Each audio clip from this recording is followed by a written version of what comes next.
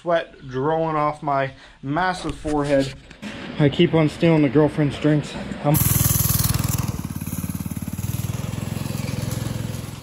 Welcome back, everyone. We got a new segment for you. It's called Croks N Socks Customs. We're going to be fabricating and building and nothing but Crocs and socks. Okay, well, we're going to have clothes on, but if you want to see Crocs and Socks Customs without the clothes on, you're going to have to hit up my OF. But we are building a go-kart for the nephew, and it's going to be a doozy. Life started out for this go-kart as a two-seater, one-wheel peel, and it had a cage on it. Had a couple broken welds on the cage, and the steering wheel was very, very close to the sidebar. So what I decided to do is we're going to make this a live axle, so solid axle, two-wheel drive in the back, one-seater. So we already went ahead, moved the steering wheel into the center. I still have to fully weld everything, but we got the live axle tacked in the back there, the original engine plate off of the cart, and we are going to make this have no roll cage, single seater, and live axle. So it's going to have drum brakes, it's got the cart wheels and tires on it, and it's going to get a Predator 212 on it. So this is for my 9-year-old nephew. So I actually have a better condition Predator up camp. So we're going to be getting that this weekend, putting it on here.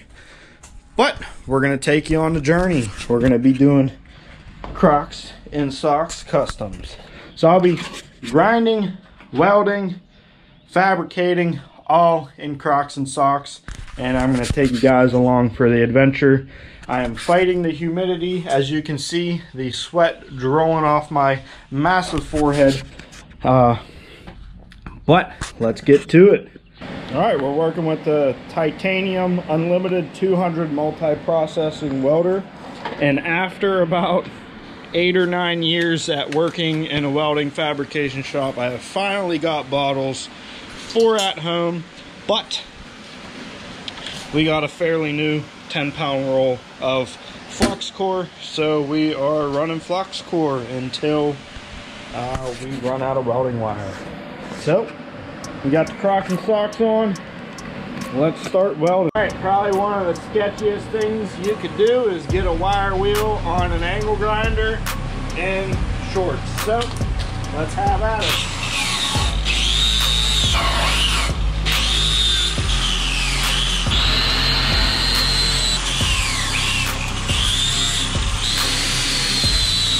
We got the extremely crusty Chicago Electric, another Harbor Freight special welding helmet.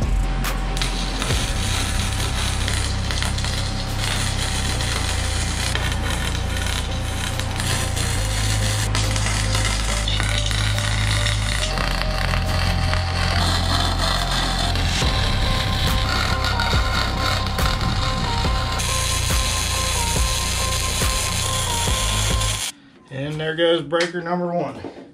Sounds like I'm running a little bit too much wire speed too. Oh. I need upgraded electric in the garage so bad. It also seems like whenever it runs happy, it doesn't trip the breaker as much. And I unplugged the grinder. Sweating over here. Remember, when you're welding flux core, you gotta get rid of that slag before you start welding again. Go ahead, roast me. I don't care. We just got some CAD going on here. Cardboard aided design for some gussets for the steering column. And we'll get these cut out and welded in.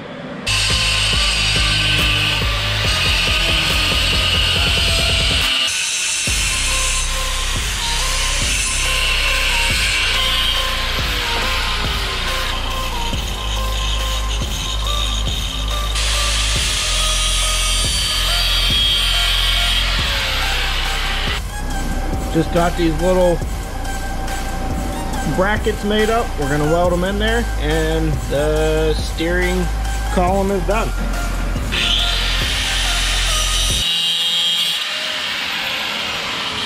In a world of OSHA violations.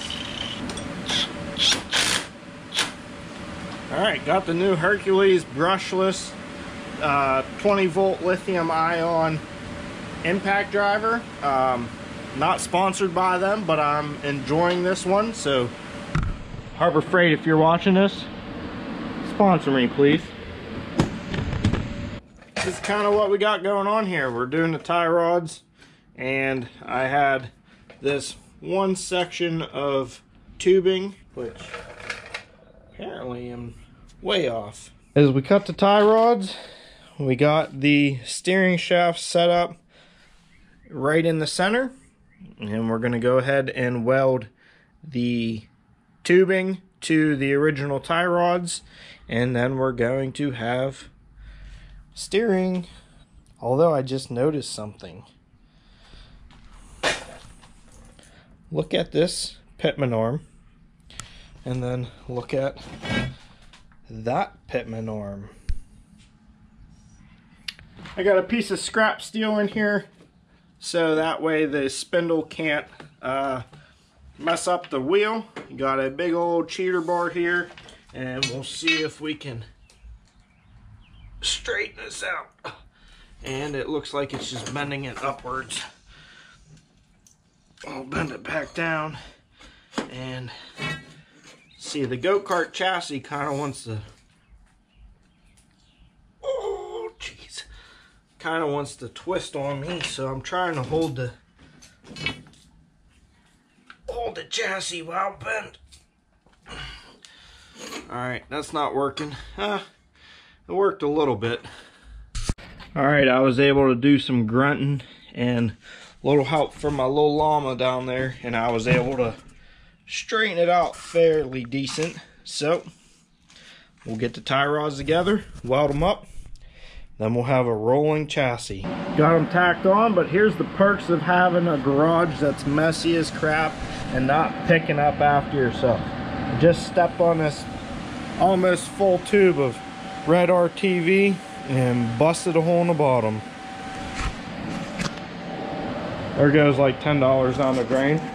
So the original pedals were mounted right on these tubes. So this tube and this tube. But that was whenever this was left-hand drive, so we converted it to center drive. We need to make new pedestals or perches or mounts, whatever you want to call them. So I made up two of these 3/4 inch tube, put a little fish mount on them so they fit on there nice and good. And what we'll do is we're going to take this, put it directly on the tube, line it up with the old tube, and shove the pencil in there and get us a hole line up, so that way it's factory location. We'll drill both these out, get them welded on, and install the pedals, and then we have to work about brakes, throttle, and then I gotta make a custom seat. That's right, use the croc as a jack stand. Sharing and caring is vital, ladies and gentlemen. I keep on stealing the girlfriend's drinks. I'm all out of beverages. We got the pedal mounts. Oh, there's some water on there. We got the pedal mounts all clamped up, getting ready to weld.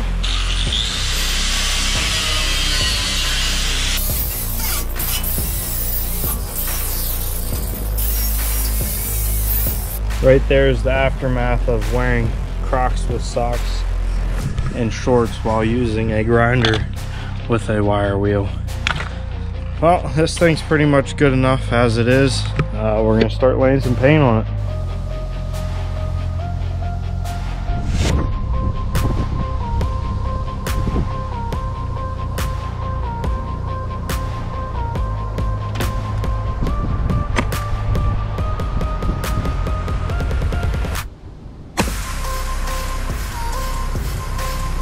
Day 697, working on the go-kart. We got the long socks today. The lost llama is still not found, but we're getting the go-kart together. We got the front wheels on, got to put the tie rods on. I got the cushions made for the seat, so I'm going to have to attach them to the seat pan. We're going to start working on the rear axle right now.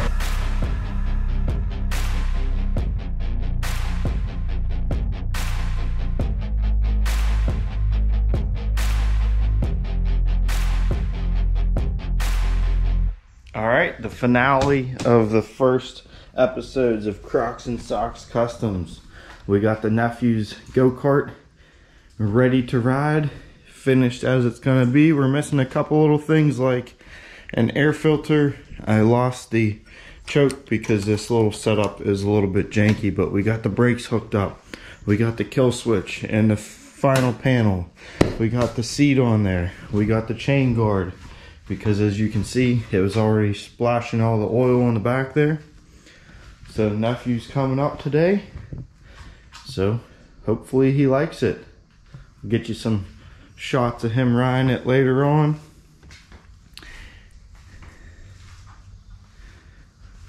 There you have it.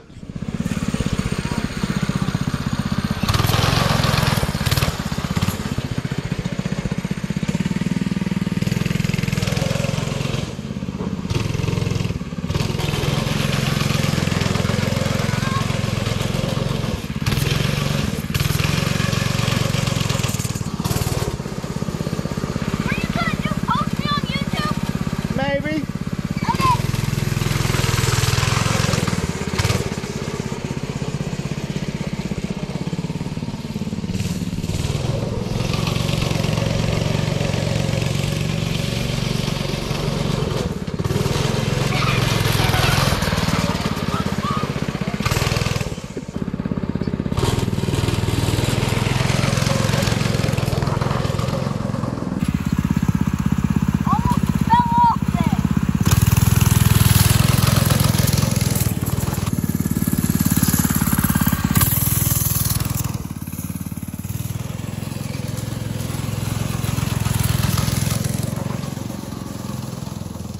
Alright, that's the first episode of Croks N Socks Customs. Went ahead and built the nephew a go-kart.